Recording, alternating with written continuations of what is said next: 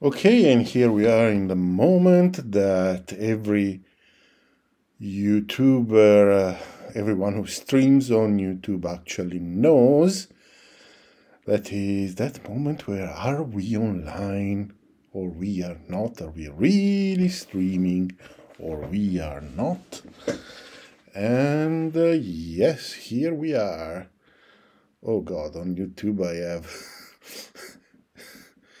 Okay, I'm watching my picture on YouTube. I'm probably fatter, 20 kilos fatter now. Okay, let's see. Let's try if we can fix this a little bit. No, we can't. We can't. Okay, ladies and gentlemen, welcome to this live stream. Welcome to this live stream. As you can see, I'm not in the usual environment. I'm traveling. So I am using a piece of technology that is a bit makeshift, let's say, and I'm not entirely familiar with, but I thought I could miss this opportunity. And haven't been streaming for quite a long time, so I thought it was definitely the case. In this live stream, we are going to answer a fundamental question, a question that I'm sure everyone in the history of mankind has always struggled to understand, which is, can we really cook spaghetti bolognese at 33,000 feet? And beside that, we are going to answer a number of questions, a lot of the questions that you asked in the last few days when I actually added a post saying that I was going to live stream. And you definitely asked a lot of questions, and probably way too many, in the sense that there are probably almost 300 questions. So I'm afraid I can't answer everyone. So what I'm going to do, well, there are some questions that are basically similar. They're pretty much all the same. So I sort of bundle us. So we'll sort of choose one and answer that, hoping that I'm going to answer to some other people. I have also chosen some other questions that I believe could be interesting for everyone, and I accurately avoided all the questions where I basically knew nothing about. So I'm elegantly avoiding to answer some of the questions that I really didn't. That I really didn't know about. And so this is the program for tonight, and it's probably going to be a bit longer than usual, to be honest. So I would say that if you are seeing me correctly, if you can hear me correctly, and please give me something in chat to confirm this, I believe that without further ado, we can definitely start watching the list of the questions and start answering some of the questions. So do you see me? Can you hear me? Okay, Knight Rider, thank you, says that he can hear me.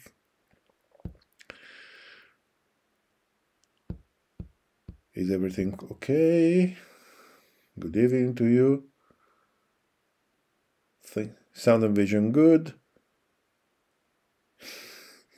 Okay, Shurab, thank you very much. You are the first one tonight asking my views on the Tejas and the Amka.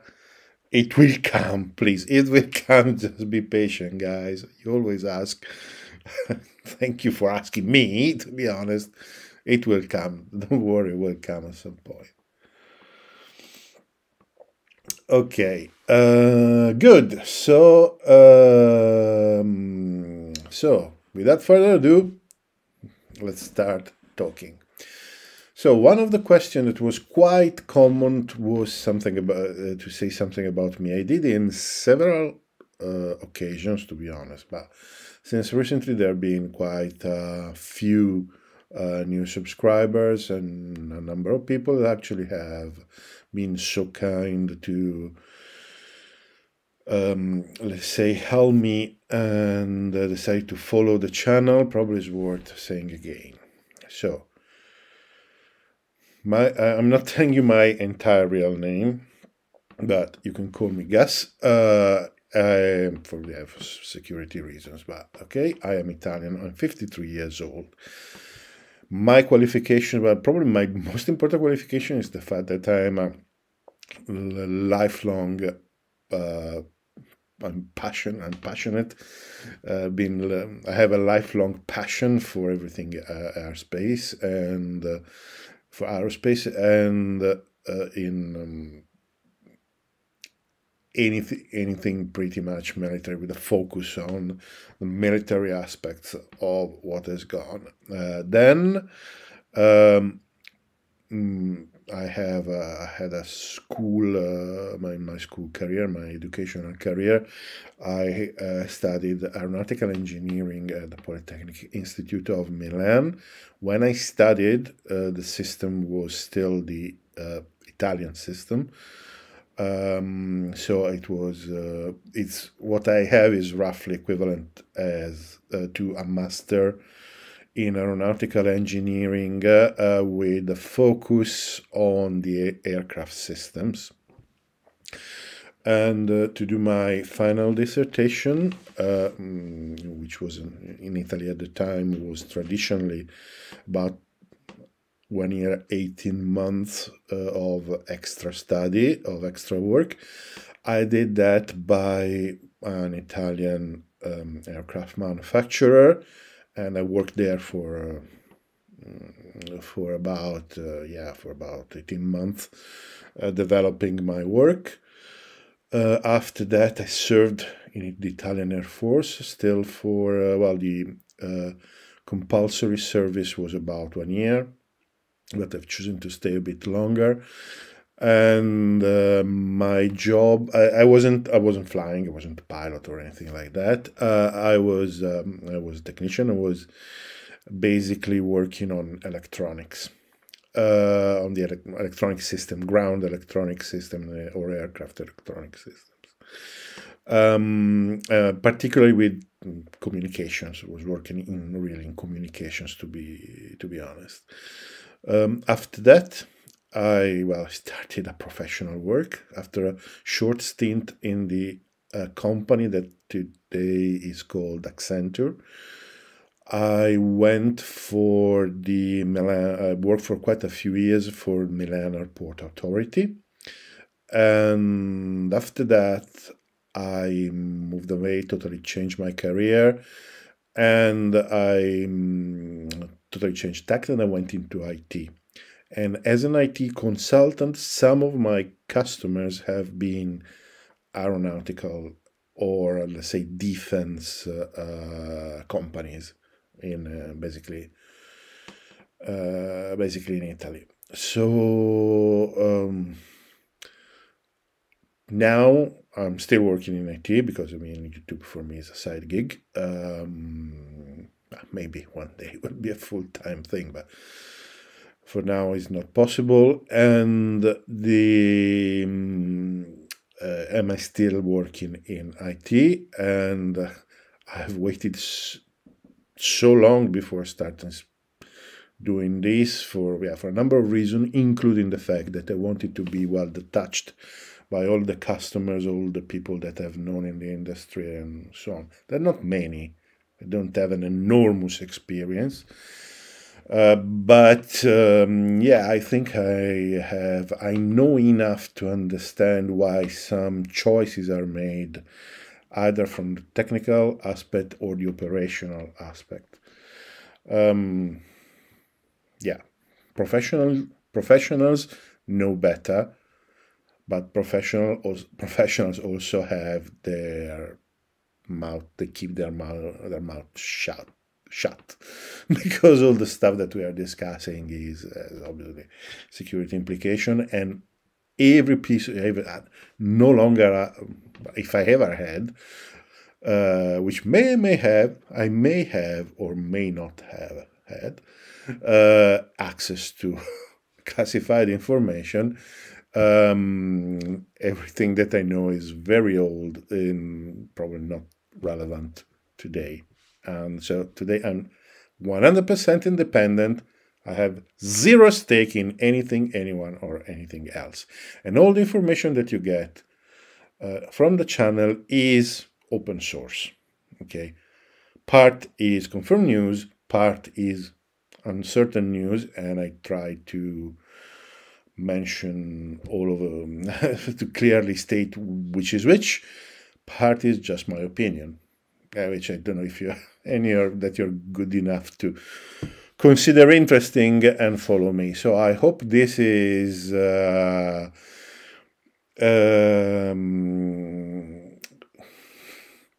I hope this is quite interesting. So there is another interesting question that says, when did your vacuum robot become sentient? That was actually an accident. It happened some time ago. There will be a story about the genesis of Otis. Just be patient. Okay, so I hope there were several questions around in this area, so I hope I have answered to them. So who we have? Carl Davis, and one of our usual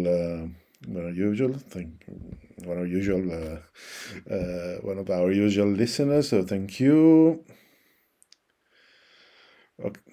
So, Sakin Sharma, stop. Okay, please stop. The second thing, this gives me the opportunity to speak about another problem. I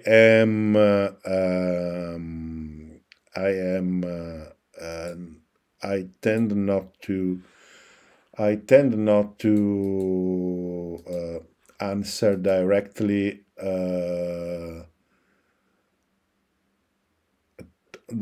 to questions like India versus China or United States versus China, this kind of things. What is the best? What is the strongest?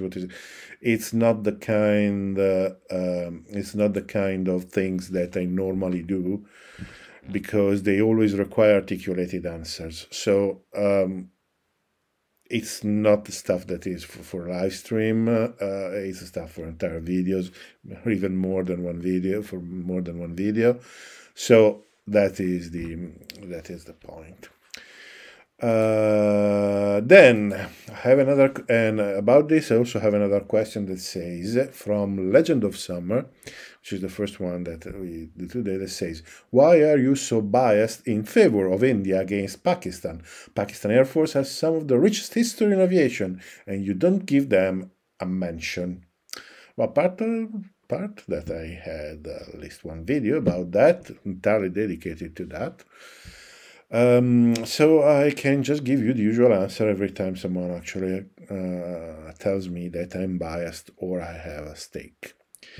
The sense that I have been accused of being pro-Russian, pro-Chinese, pro-American in a few cases, pro-European in general, pro-British, pro-French, pro-Indian, and pro-Pakistan. So basically, I've been accused of being pro-everything. Curiously, nobody ever told me that I'm pro-Italian, which is probably the only thing I'm really pro. I love my second country, the United Kingdom. I'm grateful to that country, but I'm still Italian. I'm basically an Italian that lives in the United Kingdom, who lives in the United Kingdom. So but so basically the only one that I'm really eventually biased a little bit against, the only country that I'm potentially biased a little bit in favor is definitely Italy. For everything else, I don't have a stake. on anything. I'm just interested to learn, and I'm sorry if sometimes I have opinions or I reach conclusions that do not conform to your opinions. Yeah, okay, just don't know what to do, guys. So that's the thing. Uh, okay. Then, before starting, Speedy left a question, which is actually a comment. The point that you did is very interesting. If you're watching, please contact me separately with the email on the about tab on the channel, because it's something that I was not aware. But if it is like you say, it is really interesting, we may have a discussion or a video around that. So please contact me, and the same is true for the user Ratian.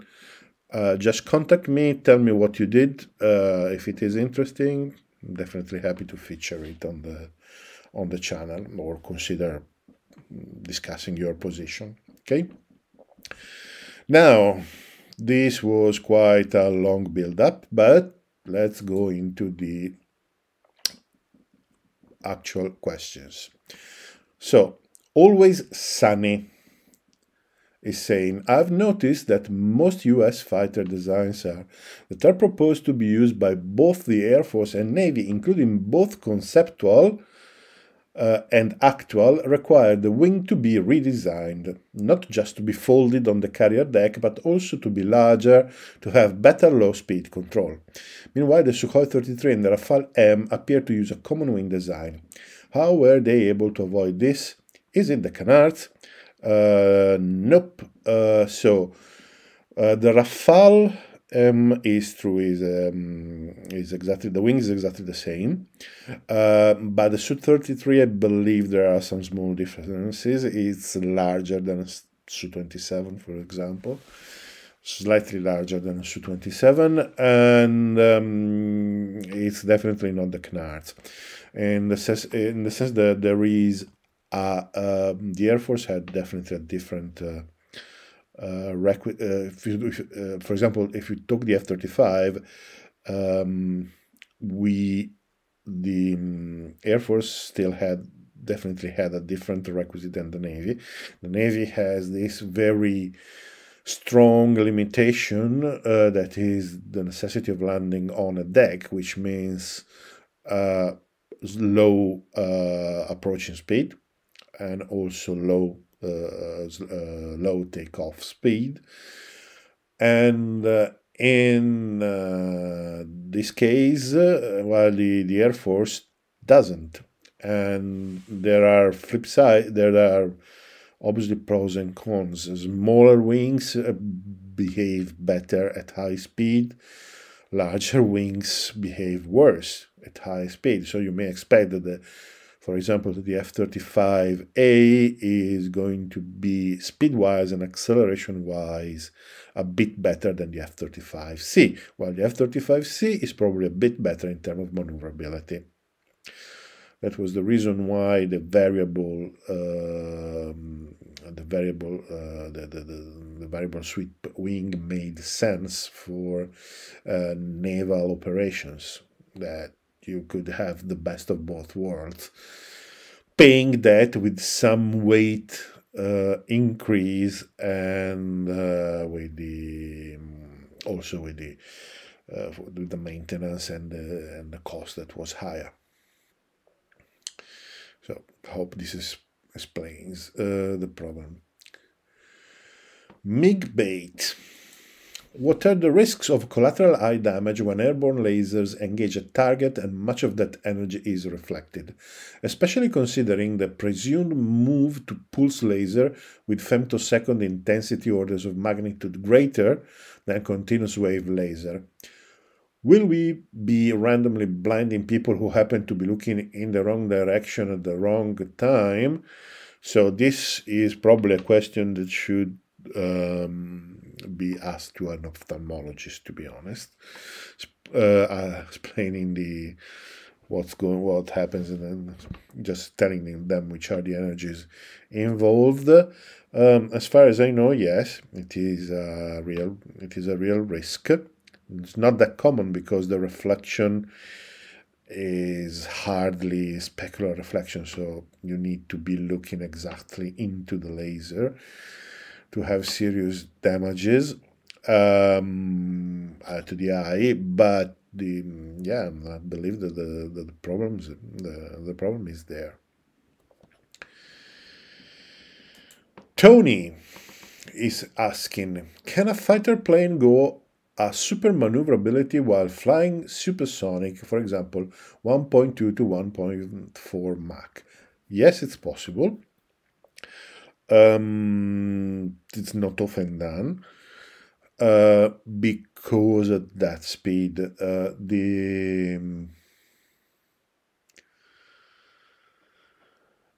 guys, if you ask me, so just one thing, I'm just for the house rules, I am answering the questions that have been put into the form as I've asked into explaining in every video, and I asked into the post a few days ago. If you're asking me questions on the chat, I'm basically not even looking at them. I can hardly see them because they go very fast. When we are done, if I still have some voice, I will be happy to answer some of the chat questions, particularly if someone wants to add a super chat, or I will try to answer as the best as I can. But for now, while I'm going through these questions, please don't ask because it is extremely likely that I'm not going to even see them. Okay, just don't want to turn out to be unpolite, but that's the thing.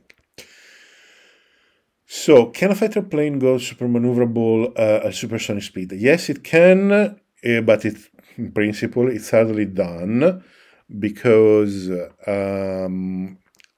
doing that kind of maneuver at a very high speed can cause something which is called either some phenomena which are called high-speed stalls or or in general high-speed divergence.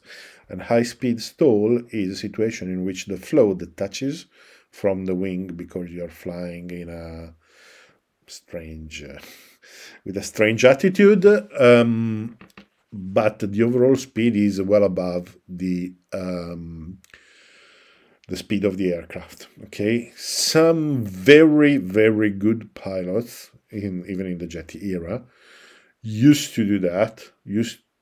Use this kind of high-speed stall and high-speed divergence as a combat maneuver to quickly point the nose of the aircraft. Today, I don't think it's still used, and probably flight controls won't let you do that. Tony again, can a fighter plane have a thrust-to-weight ratio of 2 to 1? Extremely unlikely. With the average weights that you have today and the empty weights that you have today and the thrust that you have with the engines, probably a stripped down version that is designed just to have an outstanding excess of energy during maneuver could maybe get to that point, but if the aircraft needs to be in any configuration that is even remotely useful for combat, no, it's way too much. It's way too much. Peter Traxas. Keeping in mind A, the big cost difference between Rafale and Gripen, B, the excellent Gripen performance at any drill air combat where Rafale is so preferable for many countries. Why is it?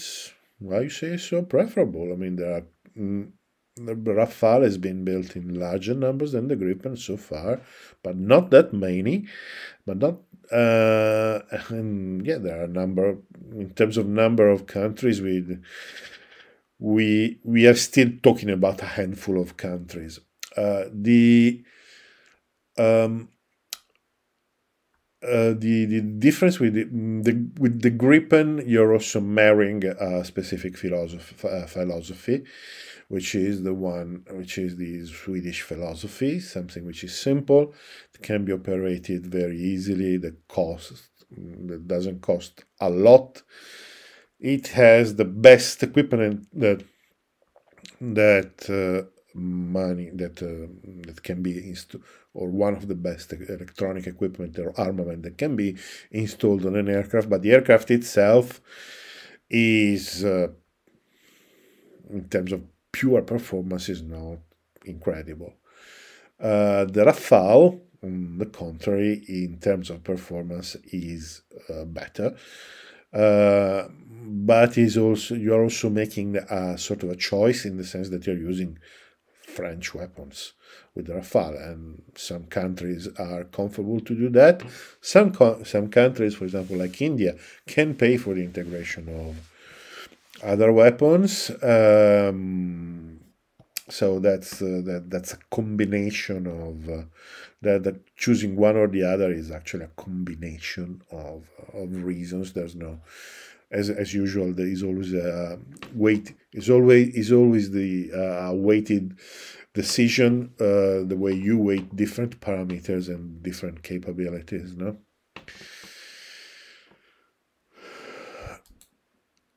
Jamie LL. According to some sources, the Chengdu J-20 can reach Mach 2.7 in some conditions. The YF-23, although many information are still classified for this aircraft, can too reach high Mach number. How important is high top speed in modern combat? So, provided that I don't believe that the J-20 can get 2.7 Mach, it could be, in the best condition, is probably around Mach 2, 1.8, something like this, but I don't think it is that fast, at least not now. Probably, maybe with different engines will be a bit faster, but not that fast. The YF-23, guys, stop speaking about the YF-23. It would be probably an obsolete aircraft. Maybe the aerodynamic formula, since there were few improvements in the last few decades in terms of aerodynamics, maybe the aerodynamic formula is still valid. The aircraft itself would be built in a totally different way today. So the YF-23 is definitely out of any equation. It is an interesting historical aircraft, but it's not today has no resemblance. But I think that the key point of the question is how important is high top speed in modern combat. So top speed is usually not really important, because the top speed that you get is normally the top speed that you get is normally the speed with the aircraft in a very clean configuration with not a lot of fuel. So it's not a practical configuration. However, speed is important, because speed adds energy to the weapons. The faster you go, the higher is the energy of your weapon when you release them. And when you are looking for range, that is, that's an important feature. And those who follow me regularly know that going for range is not that easy, but if what you're looking after is definitely energy and range, speed is important. And is also important because if the weapon that you release is not doesn't need to go through the sound barrier, is going to use its speed much more. Its own energy much more efficiently. So speed is important. The top speed, it's just It's just a proxy number in itself is not really important. Always, second question from Jamie LL. Another question, Chengdu J20. In one of your previous videos, you stated the J20 is made of most aluminum and only a small portion of composite. Is there any reason why China have its fifth generation fighter so conventional in terms of materials? It's always difficult to understand this kind of choices. Definitely, the Chinese can use composite materials. They are to a level that is probably not that much inferior or not inferior to anyone else. It's not an terribly complicated technology now, at least not today. At least you're trying to get to acquire it today, in the sense that but it's one of those technologies that you really can't keep secret, in the sense there are a lot of books that describe how to assemble and to make composites. So it's not that much. It's not that much. It's not that much difficult. I believe they just made a choice for practicality. I believe there is some industrial considerations behind that, so they believe that this way the production was more efficient. I think so. Don't know for sure, but they is not always these kind of choices are not always due to the performance or the look for the performance, or when they're looking for performance, or the quest for performance. They may just be industrial considerations. It was just simpler to make it like this.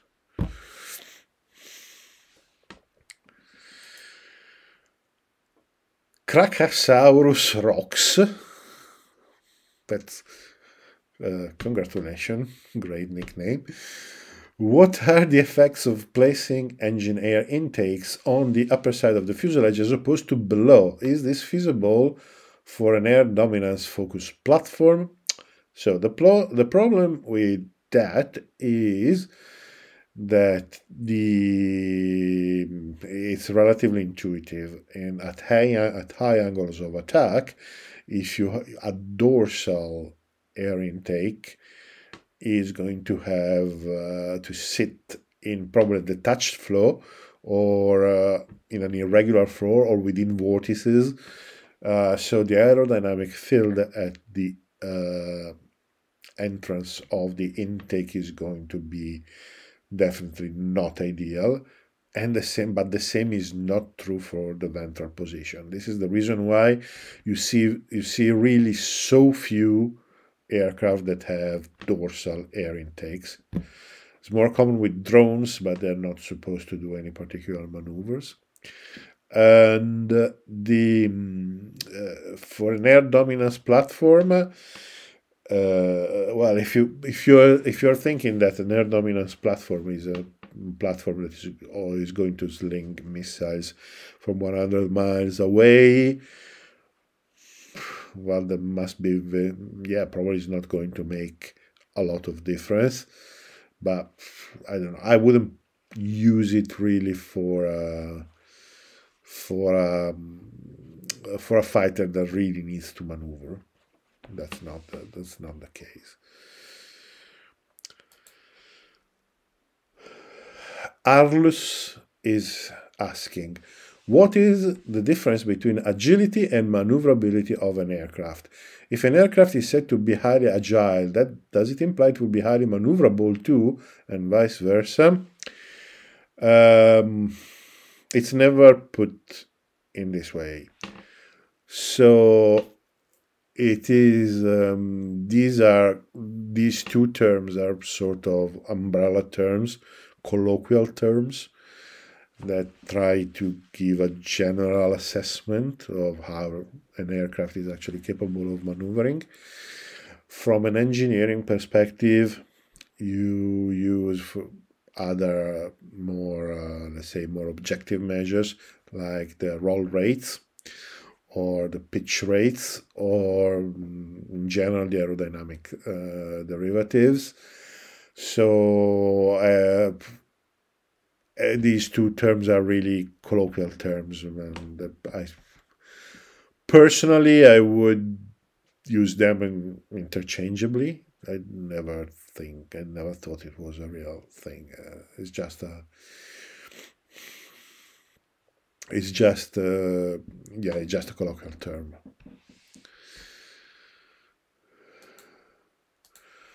Xceptor. Air defense by employing drone air platforms with air-to-air missiles that linger in specific petrol areas. Is it possibly an alternative to ground anti-air artillery? So the concept is definitely interesting, uh, in the sense that what is being studied now, concepts like loyal wingman or the Skyborg concepts, or the Okotnik project in Russia, for example, and the plethora of Chinese stuff that I always forget the exact names, is all of that is based on the concept that the unmanned platform will have missiles to do the job. We are thinking that they're going to be controlled by aircraft and not from the ground. But I see in principle no problem in doing both. For example, the Okotnik is the Okotnik, the Russian one, can be controlled from the ground or can be controlled from the aircraft. So it is designed to do both, actually. The problem with having an unmanned platform in air-to-air combat is basically the situational awareness, in the sense that what I mean, the sensors on the aircraft are local and can define and can in principle spot and identify all the menaces in the nearby environment, and so they can the pilot can operate the drones in a way which is consistent with the situation at the moment. An operator from the ground that is actually relying, that maybe sitting 100 kilometers away and is relying to the informations from an AWACS aircraft, for example, or some ground-based radars, has a way lower situational awareness of what is going on exactly in that position. Maybe it may have he or she may have a sort of God's eye view of what is going on, but materially the precision of the information is going to be lower. So it's definitely doable, probably not optimal. Well, you may say, well, why don't you place the sensors on the drone? Yes, but if you place too many sensors on the drone stops being cheap. And if it is not cheap, it becomes, or simple in a sense. If it is not cheap and simple, it cannot be mass produced. If it can be mass produced, it's not going to be treatable. And so it's going to, so if you can't afford to lose one, it's not really much better than a piloted vehicle. So yes, it is an interesting concept, still see some problems. Always Xceptor. Does computer control guns exist on fighter planes? Example, when the enemy plane reaches appropriate range and angle, the machine gun shoots automatically, self-calculating optimal burst and angle to preserve ammo and ensure a hit. Yes, there have been many many attempts to do that. The last one that I know was on the Rafale. It was planned to have an automatic cannon. But then they sort of gave up, in the sense they said it was probably not worth was not worth the the the the the cost and the complexity was not worth the additional capability that was providing. Always acceptor. Are fighter planes equally susceptible to bird strike as commercial planes? Definitely yes. They have marginally better protection, but yes, they are susceptible. Henrik, will the F-36 actually, Henrik is asking a number of questions. Many people actually ask more questions in one go. And Henrik is asking a number of questions. Will the F-36 King Snake be United States Air Force next fighter? Definitely not. The F-36 King Snake was a press speculation. It wasn't an official project. It was the blog hash kit that came up with an hypothesis, of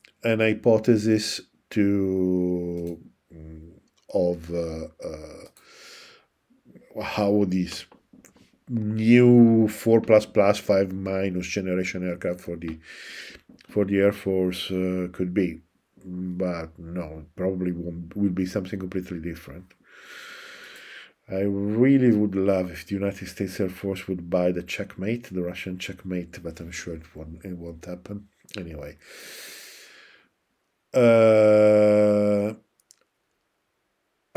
Is there any chance that Japan will bring back a modernized version of the YF-23? I don't believe so, as I said. It is not the... Just forget the YF-23. Is historically very interesting, but today will be obsolete. Maybe someone will build something that looks a bit like that, but will be a different aircraft. 6th generation fighters will have the ability to control swarm drones. This will increase the pressure on the pilot.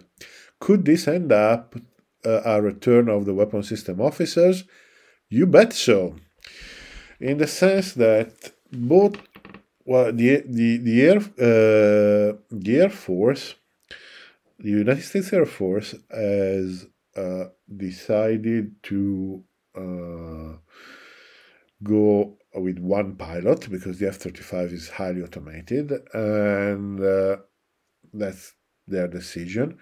But the rest of the world is going in a different direction.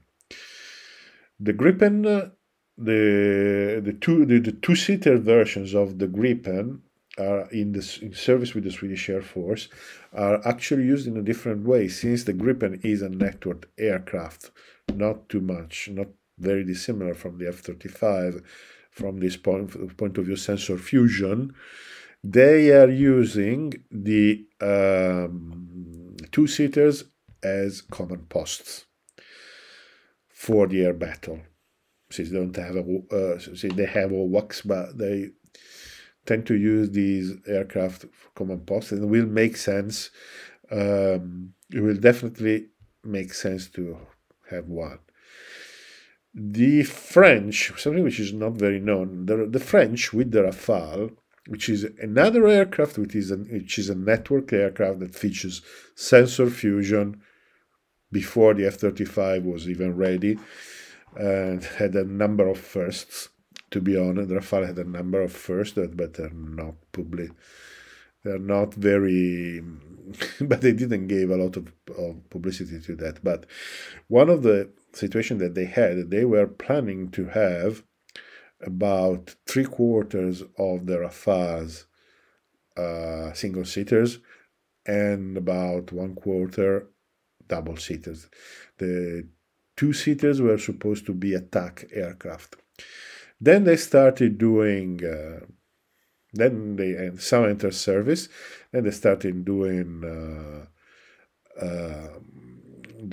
tests and doing training, and they realized that the two-seaters performed so much better than the single-seaters that they pretty much reversed the percentage. Now about 2/3 of the Rafale are two-seaters and about a third are single-seaters.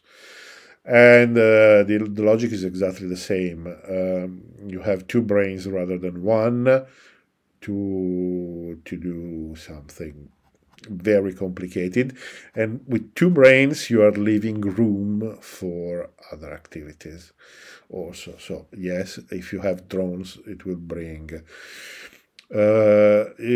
If you have drones, you will have single-seater aircraft controlling drones, but dual-seaters will be probably much better to that.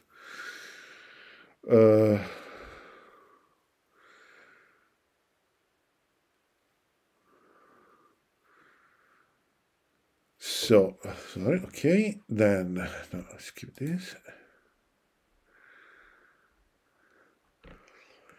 J. So that's the way this guy actually signed himself. Do you think that non-stealth air-to-air fighter will have a future with more and more stealth fighter on? Sorry, do you think that non-stealth air-to-air fighters will have a future with more and more stealth fighters on the field? So, well, we should start using rather than stealth, we should start using very low observability, because stealth is really generic. Very low observability. So the point is that what is very low observable today probably is not going to be forever. Okay, so stealth is probably in a few years' time, if it's not already today, it is becoming something which is useful and should be there, should be featured by an aircraft, but it would be one of the many features that a modern aircraft should have. So a non-stealth aircraft that is actually capable of tracking stealth aircraft can still have its own validity, okay? Despite what the Americans are saying, despite the numbers that you hear about the F-35 shooting down 20 aircraft to one. Actually seems that there is a video that also say that percentage in a red flag has been 78 to 1, which is a bit difficult to be. Yes, it's not normal, cannot be.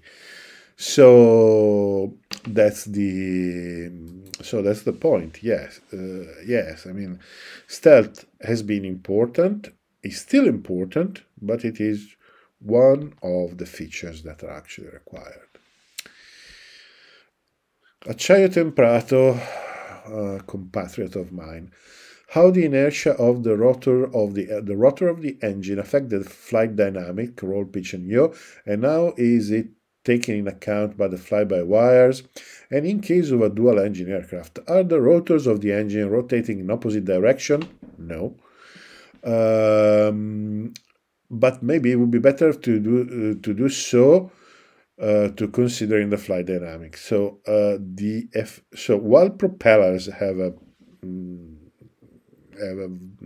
very important gyroscopic effect, even because they are placed quite far from the center of gravity of the aircraft, jet engines is pretty much negligible, and you don't have right engines and left engines because just for sake of simplicity, just for sake of simplicity is in the sense. So you need to, you will have two entirely different sets of parts of one of the parts that is the most difficult to produce and the most expensive to produce. So no, they are all rotating in the same direction, and they are, but the gyroscopic effect is very, very small. Yeah, because they're basically not that heavy. I mean,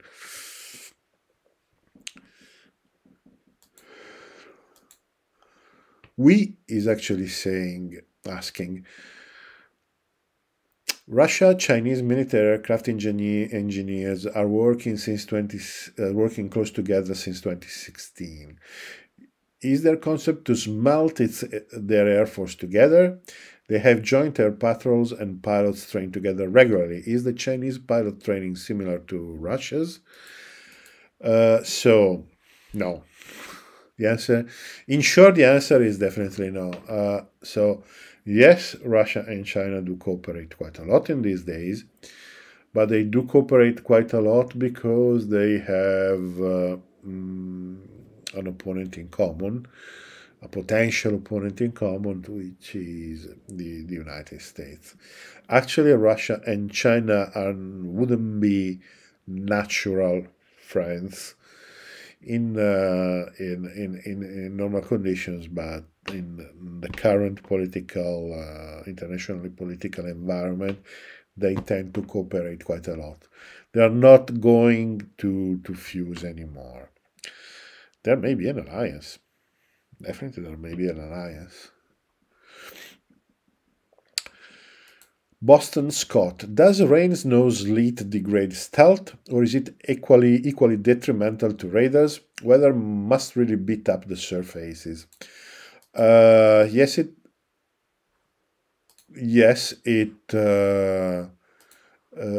does. Not, let's say, not heavily, but yes, it does. Actually, if you have ice on the wings, you normally stop being concerned about stealth. You just start being concerned about staying in the air. But yes, everything that changes the profile of the wings, and changes the shape of the wings, and even water, is having an effect. As far as from what I've read and I've heard, is not that terrible. But it's true that stealth degrades more than the raiders, particularly the longer range raiders, and stealth degrades more quickly than the raiders. So the raiders have an advantage in bad weather.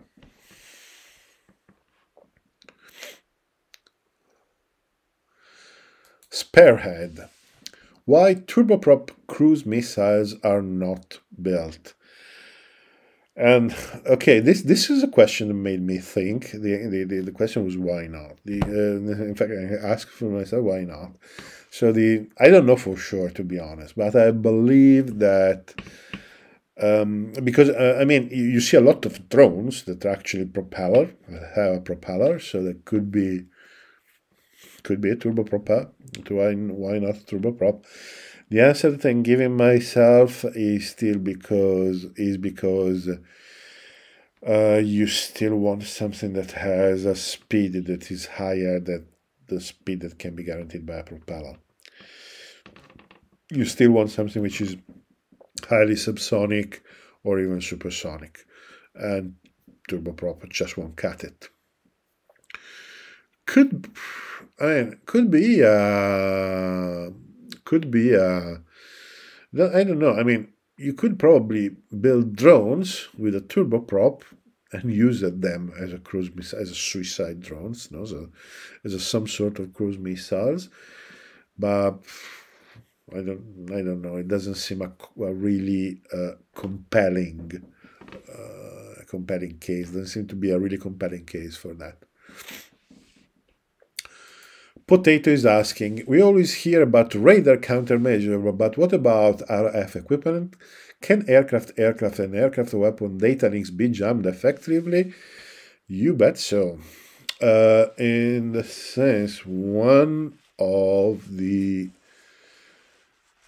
features, one of the technologies that actually the Russians are probably today have an edge on the United States is exactly in these jamming technologies. They have been seen at work a few times, and they were capable of messing around with the GPS, shutting down at least some of the data links. Obviously, the directional data links that of the most recent aircraft are more difficult to interfere with, but it's definitely something which is possible. Definitely something possible. As far as I know, the French did a lot of studies around, or in the West, did a lot of studies around this. But I don't know which kind of level. This is the kind of stuff that you will never know exactly how it is, because that's literally the stuff that makes the difference between life and death, win and loss, win and lose in a conflict. But yeah, no, it's definitely possible.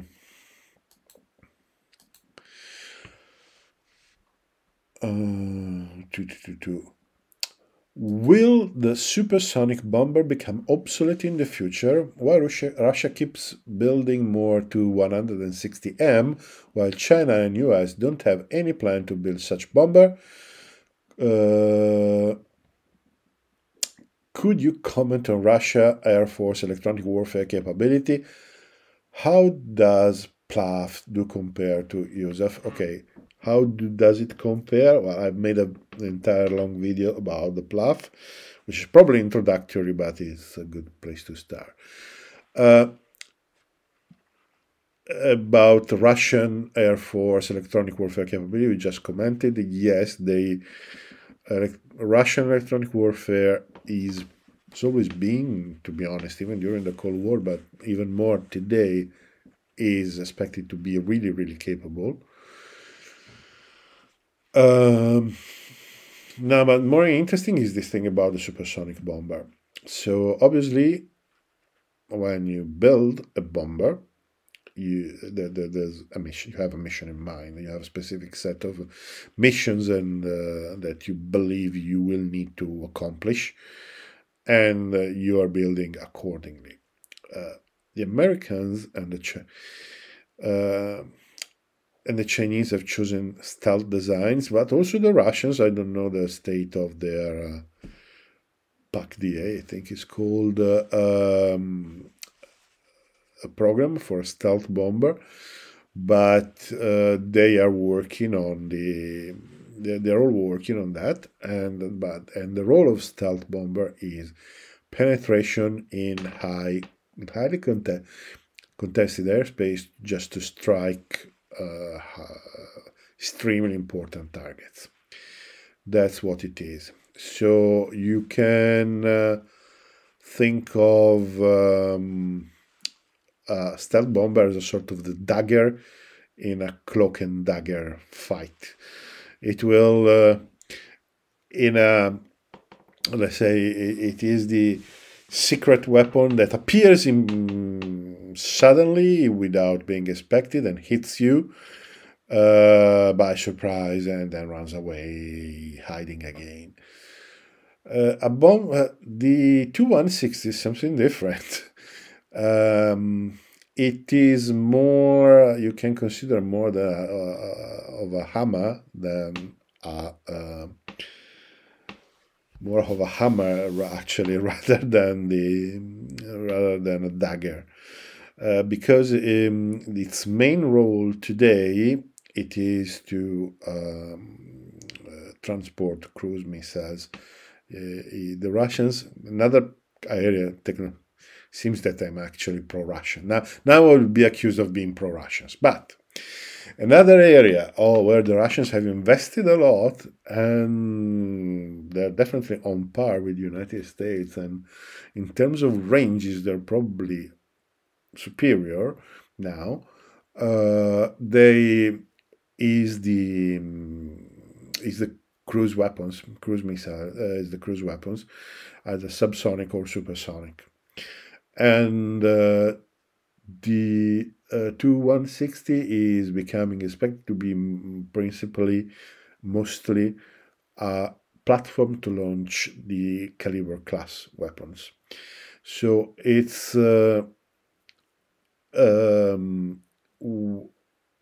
why do you need a supersonic bomber to do that? No? Because those weapons can greatly benefit from being launched high speed, for the same reason as air-to-air weapons do, but also because when you are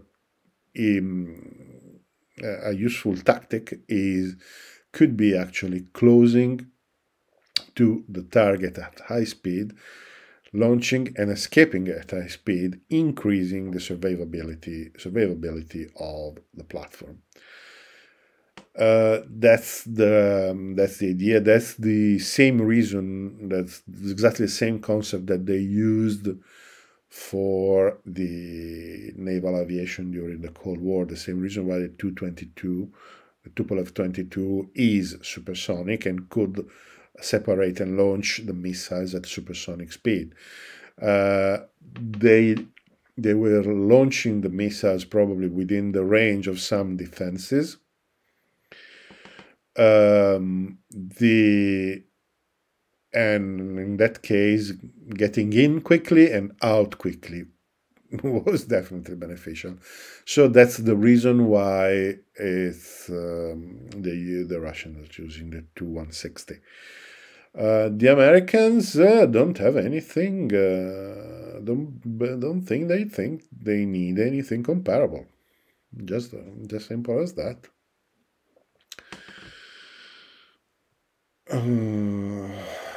Rick is saying, "Hi Seven. I was wondering if it could be effective a long-range radar-guided missile that once approached the target releases another missile but infrared guided.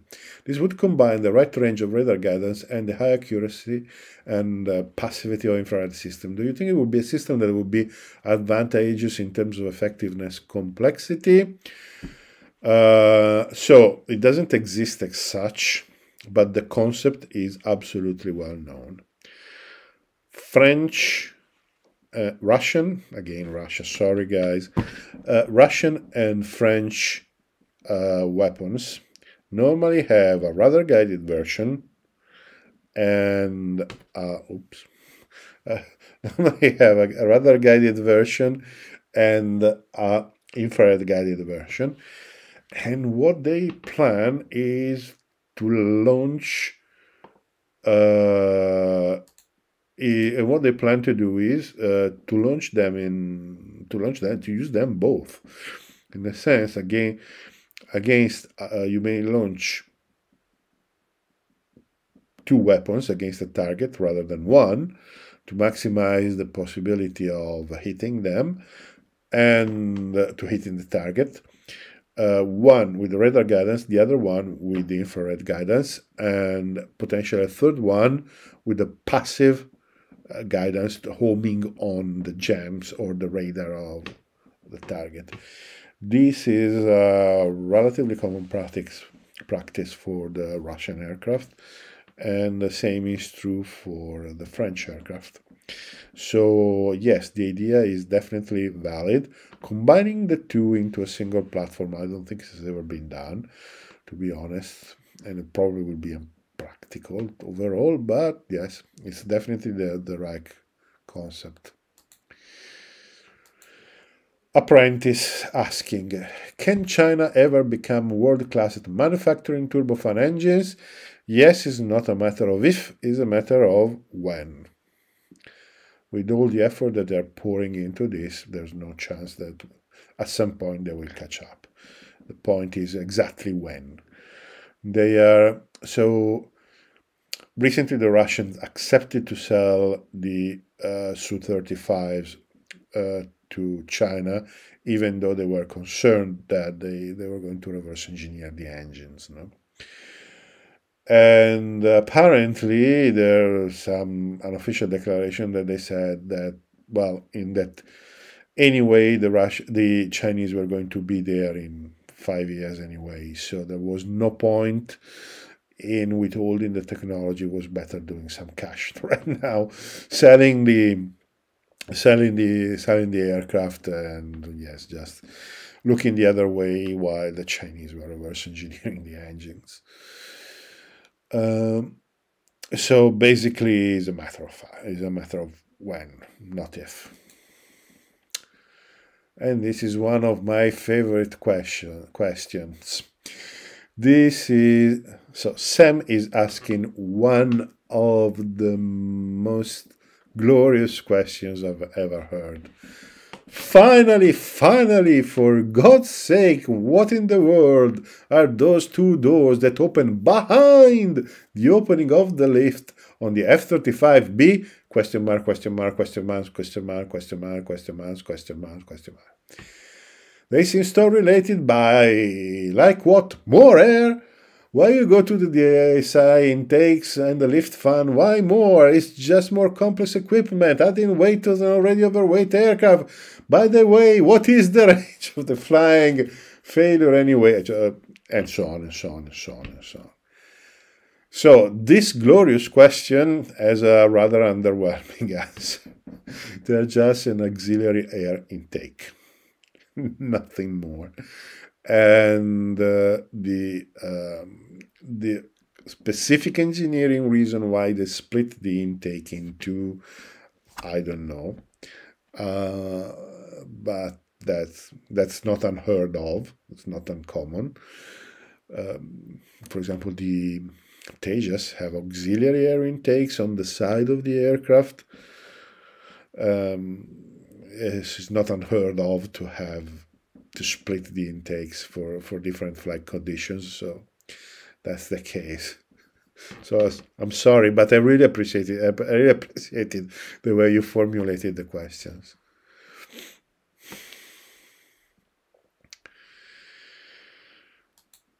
Zone Brissad is asking, wow, just 1 hour has gone by.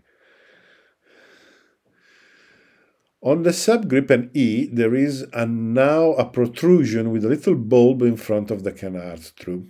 The bulb is, as I understand, an IR sensor to detect incoming missiles. True.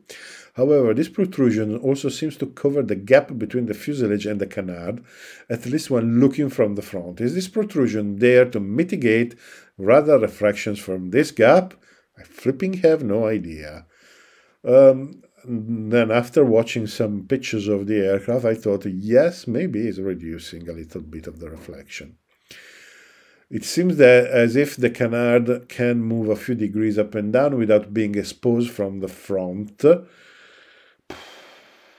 Yeah, but just the root of the canard. Maybe this is a very small effect, but it's not making the aircraft stealth there's no stealth mode as you're asking here. But I don't think it really makes sense. Then John Brizard always asking, one weakness with the current Gripen CD is the performance in energy battle. The Gripen E receives a new, more powerful engine. How much will this new engine mitigate this shortcoming? Would Gripen benefit from even more powerful engines available in the future? Well, every little bit helps. Is still slightly underpowered if compared with aircraft in the same class. So not as much as before, but still slightly underpowered. As far as I know, there are no plans to install any new engine in the future, so I don't know, it depends on what the market asks. Saab is really following what the market is asking, so if some customer will want more power, maybe and is capable of paying, I'm sure they will do.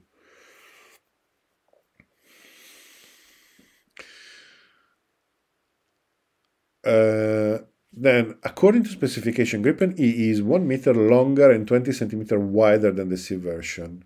But where has it grown? And when you asked this, you made me think exactly, because I had no idea. Then I tried to find some high-definition pictures, and I think, but I don't know for sure, but I think that the nozzle is slightly longer. The nozzle with the new engine is slightly longer, probably 10-15 centimeters more. And then it seems to me that the air intake and the cockpit and the entire front section of the aircraft has been moved a bit forward. Okay, So it doesn't seem to be a meter, an entire meter, to be honest, but that's an area that I think it is where it has been stretched. So since it's not clear where it has been stretched, probably the truth is it has been stretched a little bit everywhere. And it is just not apparent to the eye. In fact, I notice if you watch the two aircraft, you really don't notice if they are really the difference. So I think it is stretch a little bit of everything. Is a little bit of everything. Teja, how do Egyptian and Indonesian Air Force use Su-35, Su-30s with F-16s? How do they achieve operational compatibility? Are direct energy weapons really practically possible on jets? So these are two completely different questions. The first one probably is the most interesting. And these air forces that actually mix Russian and Western aircraft normally have their own standards. The essential ones are the communications and the data links. So they choose one and have the aircraft modified to use the two of them.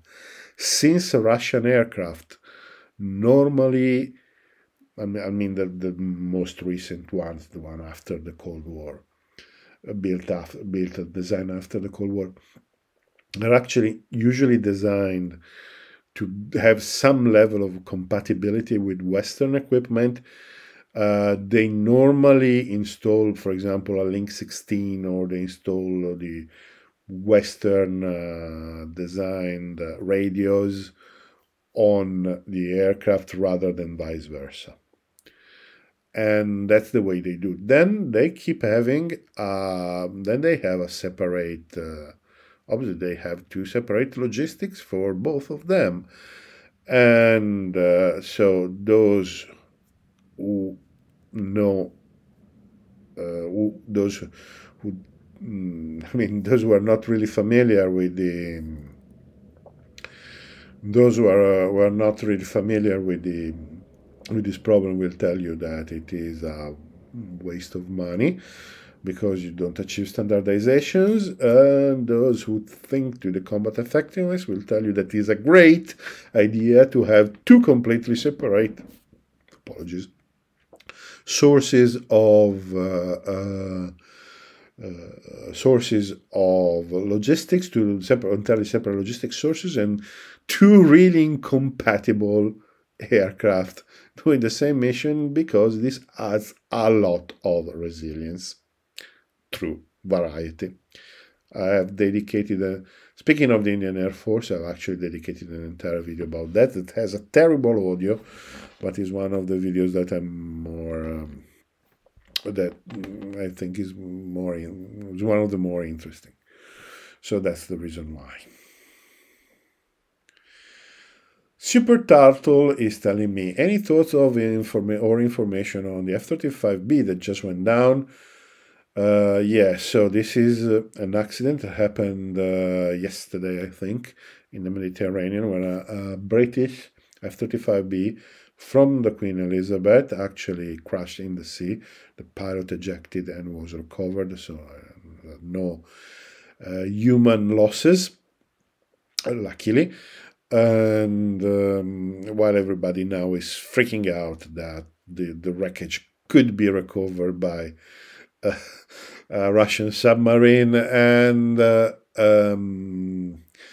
could be recovered by a Russian submarine, and some secrets could be leaked. That's one of the reasons why. Yeah, this is a long story, and I won't go into the details. Unfortunately, no, I don't have any additional information. I mean, the Royal Navy has been very uptight about this. They're saying there's just an investigation about the accident, and we'll see what is going to happen in the future, and we'll see what it is. I believe it's probably yeah, probably an accident, something similar to what happened in Japan. I mean, it happens. Unfortunately, it happens. Military aircraft, it happens.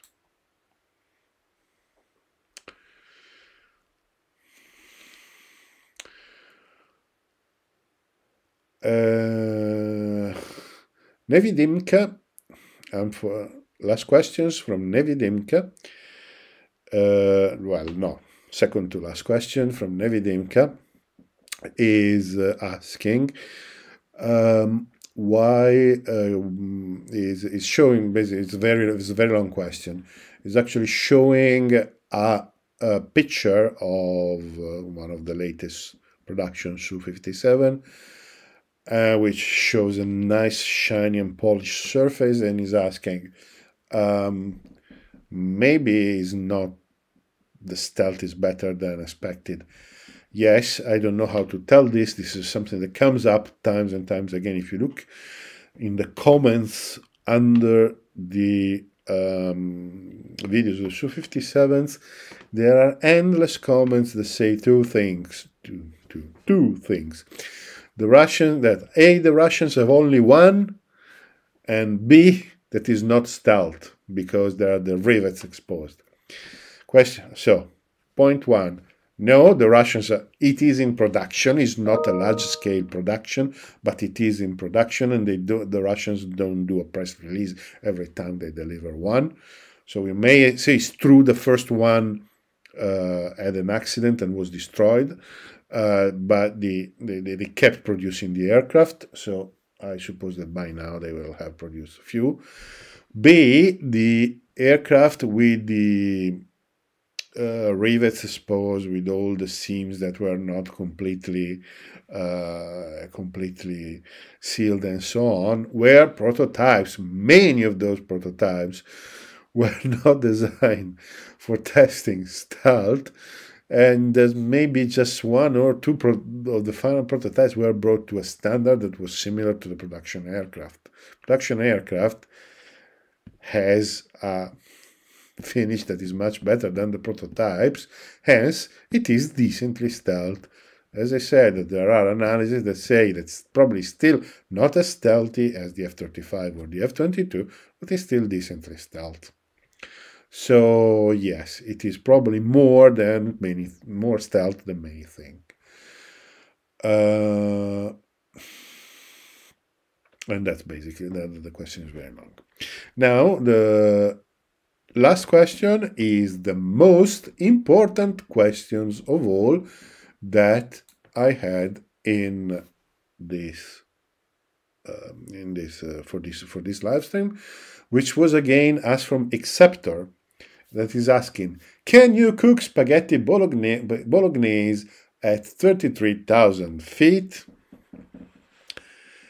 And now we are going to answer the question.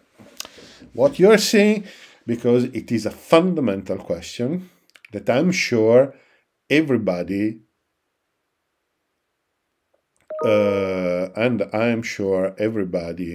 is going to be interested. So what you see is the phase diagram of water. Basically, you have temperature on the x-axis and pressure on the y-axis. And depending on temperature and pressure, water can be liquid, vapor, or solid like ice. So if you look at the red line, if temperature is below at atmospheric pressure, the water below zero becomes ice. From 0 to 100 stays a liquid. Above 100 degrees becomes boils out and becomes vapor, and it turns into vapor by boiling. So, what are the to cook pasta you need to boil and particularly to cook bolognese pasta, you need to make ragu, you need to make ragu, and you need to boil the pasta and mix the two. Well, let's suppose that you made ragu normally. So you already have it available, or you just went to the supermarket and bought it. Albeit the kind of ragu that you find outside of Bologna is normally just something which is sort of ragu-like. It's not original ragu. For example, the original ragu doesn't have tomatoes, so it's not red. Okay, but anyway,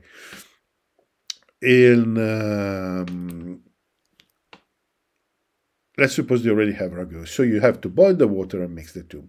So let's suppose that you go on an aircraft that with a sort of a pressure vessel where you have the water that you need. You also bring I don't know, an electric hob or anything like that.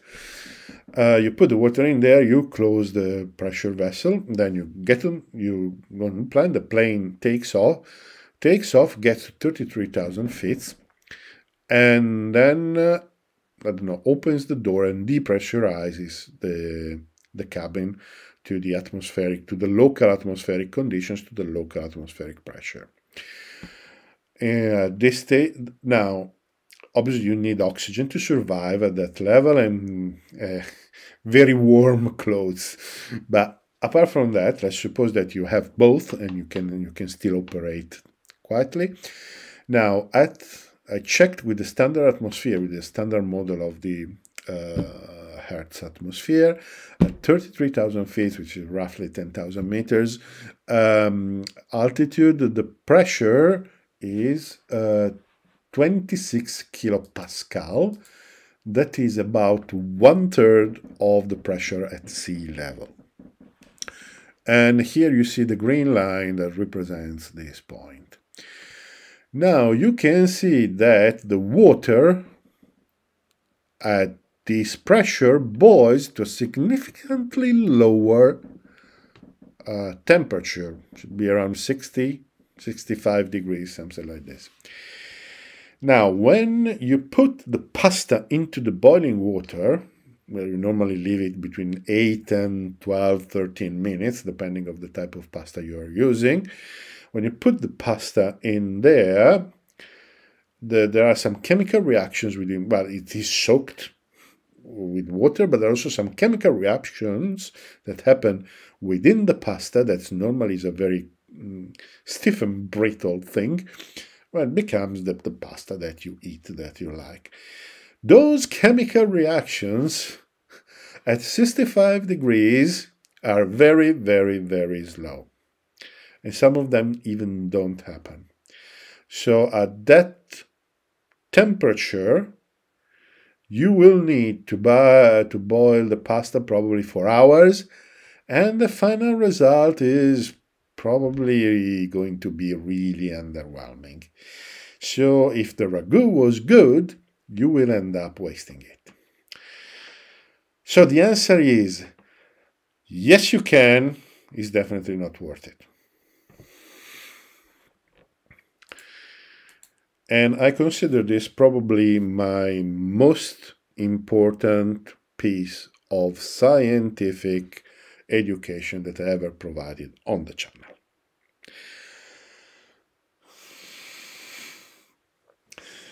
Okay, so we are done. We have been at this for 1 hour and 20 minutes, more than that. Let's, if someone wants to ask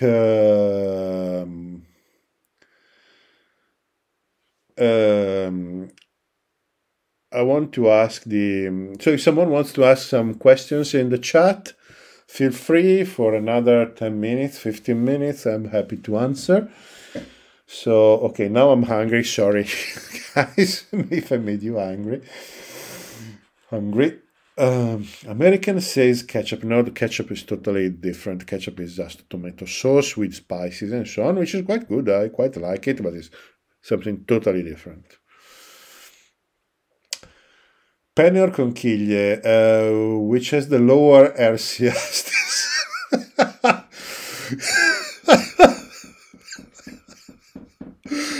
Okay, okay. If here there is anyone from the Discord server, there is a guy who actually did some interesting, well, simplified analysis of RC, rather cross sections of aircraft. I invite him to do some rather the study of some radar cross sections or the main types of pasta. I would suggest rigatoni, well, spaghetti obviously, which is the main type of pasta, conchiglie, penne, rigatoni, and tortiglioni. These five will be great.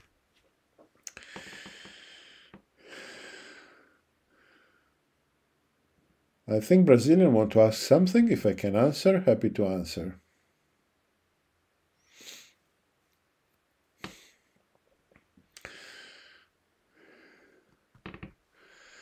French people says bolognese for ragu. I didn't know.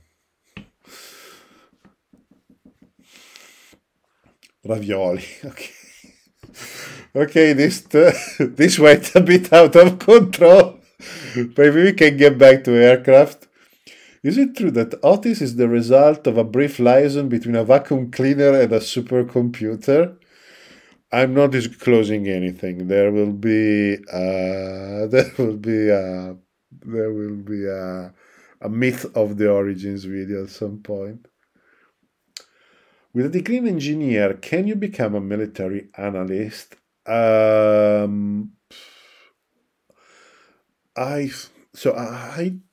Depends where you are and which country. Okay, from your name you sound Italian. So, if you study engineering and then you try to do a final dissertation with a military company, yes, yeah, probably is a good background. Is a good background to start working. It's a bit difficult to enter in, say, in a think tank, for example, or something like this, but okay. But no, it's probably not impossible.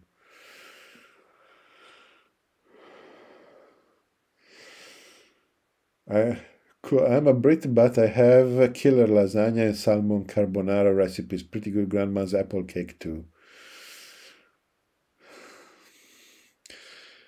No, Valerio, it's quite. I mean, there's not that many think tanks in Italy, but for example, there are a few. There are also some newspapers. It's difficult to live in. I think it's very difficult to live out of that. But I don't know. You could try. You could try, I think. Uncle Heavy, what do you make of the TikTok videos? Okay, that one was almost a joke, basically, in the sense that nobody actually, I haven't seen anyone discussing the fact that they were humans. So there are a few now, but at the time I didn't know that they were there. So I made a video which was basically just fun. I don't think it's really interesting, to be honest, until we know more. In the sense, so much in the area in terms of UFOs and unknown aerial phenomena turned out to be just a hot air balloon. So I don't think it is really worth. I don't think it is really worth dedicating too much time.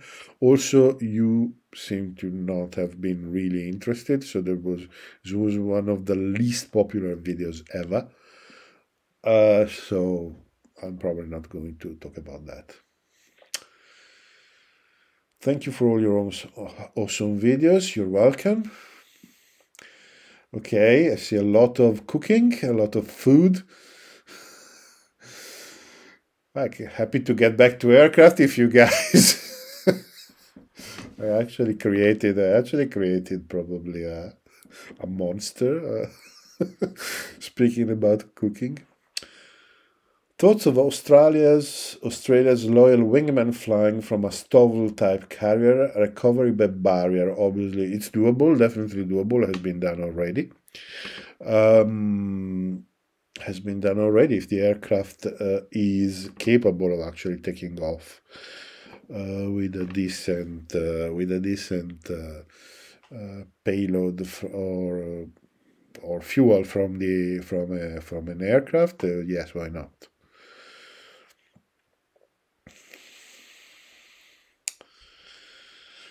Yes, I've seen some of I've seen the debunking, definitely. The debunking, well, I have to say that part of the debunking is really convincing. Part is really not, I think. But still, I'm bending. Okay, okay, to be really UFOs, to be really not of this world, you need definitely more proof. Definitely more. Like this is it is strange, but it is, but we don't know. I don't know much strange.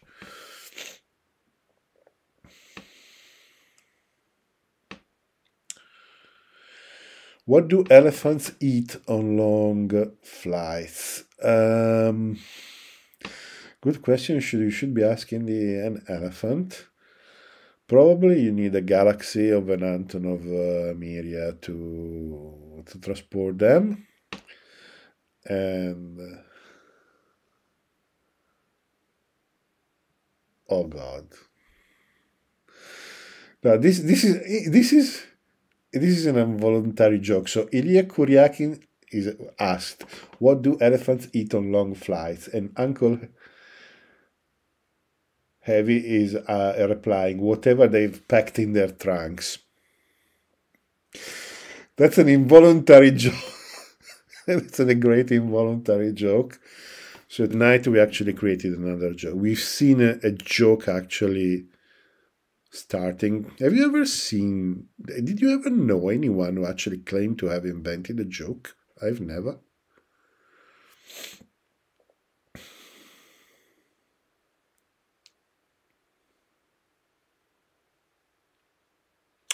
Any reports from conceptual aircraft designs that uses variable geometry as a stealth purpose, i.e., an aircraft that can use this feature to penetrate in high threat enemy airspace? No, never heard of.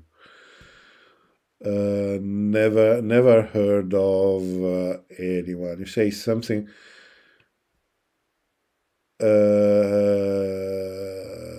You No, don't be sorry of being silly. That's incredibly funny. I'm really happy. Uh, no, so I don't think that I've never seen any concept of stealth aircraft that changes the shape to become more stealthy when it's needed, and then goes back to different shape to have better flying conditions.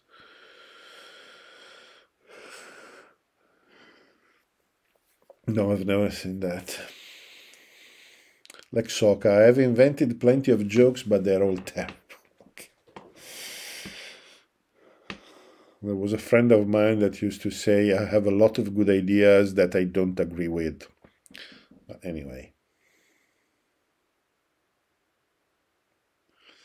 you have no idea how many years I have waited to use that line. Okay, Uncle Heavy, you have no idea how many years I've waited to use that line. So, well, I'm glad you finally have the opportunity.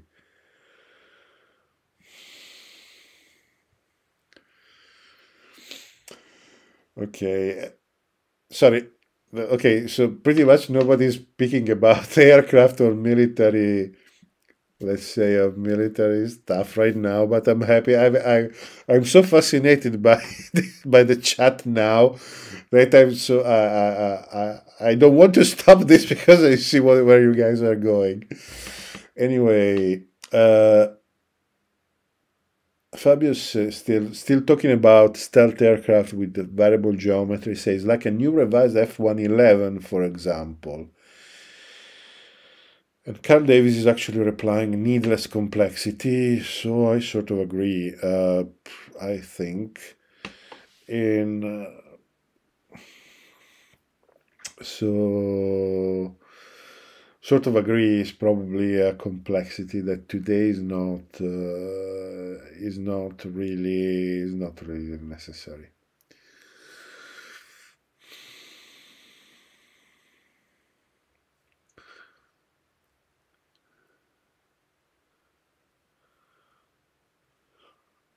Okay. Okay, what's the question? Ilya, what's the question?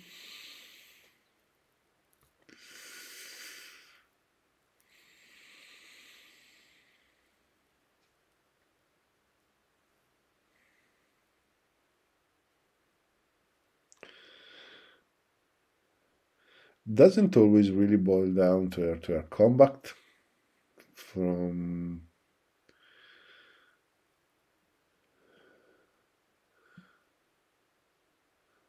um what you mean exactly? So you're saying that anyway, the most important element is the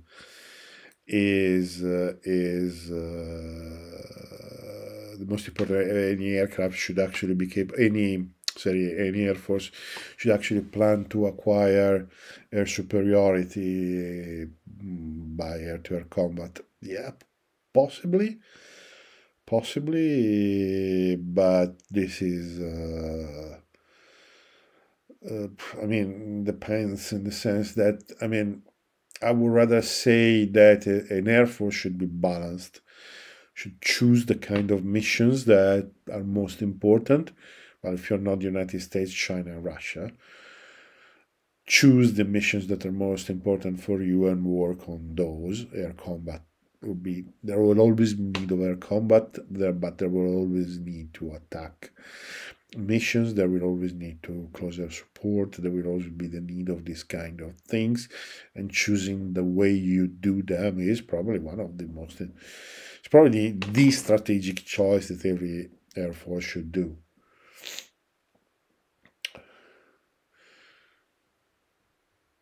Yes, I'm doing well, thank you. I'm just traveling, as I said, I'm not in the usual place. I always wonder why the Yak 41 has the engine recessed closer to the center of the plane. Does it have to do with with balance or something? Um, yeah, no, definitely the positioning is influenced by by the balancing of the aircraft. So it's quite likely that's the reason why the position is there. How many stealth fighters aircraft you need to have superiority on the battlefield? That not a matter of how many. If the opponent has zero, if the opponent has zero aircraft and you have one Sopwith Camel, then probably you have air superiority already.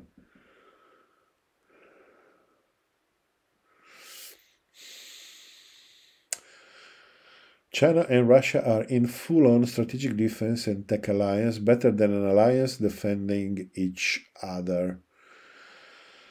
Well, at this stage, they are pretty close, and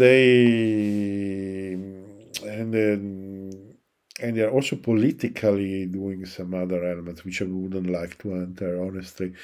To sort of become independent and less sensitive to the actions that United States may want to do. Uh, but strategically speaking, in the long term, they are probably they have a conflict area, which is Siberia, in the east of the what is today the east part, the entire east part of Russia, and they have another potential conflict area in what used to be the Central Asian ex-Soviet republics, which could be two areas where there could be some contrast in terms of influence. So they today they have more common enemy than they just goodwill.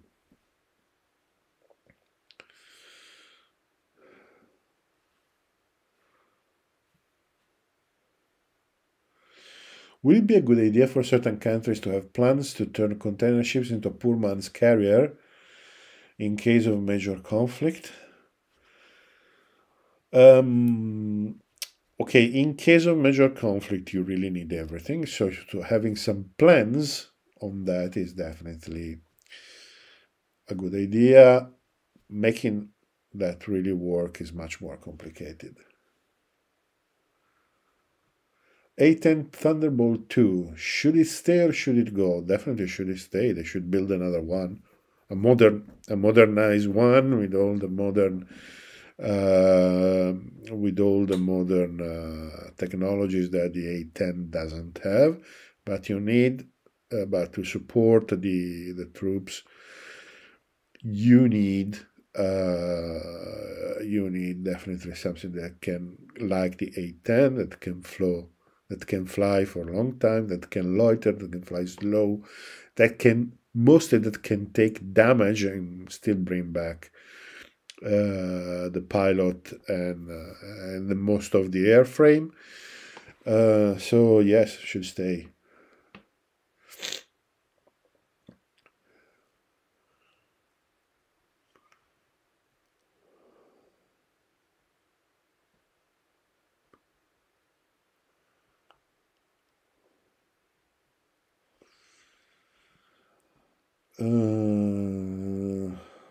Upgrade the Warthog definitely. I would say I don't know if it can still be upgraded. The cells actually the structurally they're quite old. They changed the wings, but it has been very expensive. Probably building a modern one would be a good idea.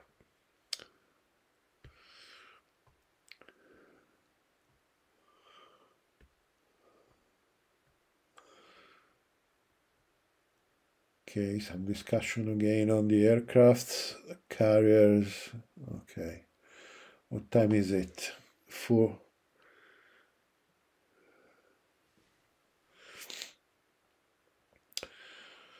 Okay, I suppose I definitely need to drink something because I'm definitely out of voice. And here is definitely quite late. It's 20 minutes to midnight. So since I'm traveling, I'm hoping to publish a video for next Sunday, but if you don't see one, please don't get upset. Programming will start again in 2 weeks. The regular programming will start again in 2 weeks. But okay, so a few more things. What is going on with Armata tank production? I think I'm definitely not an expert. You should ask Red Effect on that. They are in production. They are in production, I think. Again, like the Su-57 with a very slow rate, but they are in production. Okay, guys, as this has been a really, really lovely, really lovely live stream. I really enjoyed this time we spent together. It is something that I really love doing. I hope it has been interesting for you guys. I hope you are forgiving this sort of makeshift arrangement that I'm having. But I probably need to drink something and rest a little bit. What is the 2 doors that open behind the lift fan of the F-35B? That's the question that I answered. Okay, that's the answer. That's the question that I answered before. They are just an auxiliary air intake. Why they do exist, we don't know. It's the real engineering reason is I didn't find anything, but they are definitely an auxiliary intake. Anyway, guys, so thank you very, very, very much for watching. As I said, I really loved this live stream.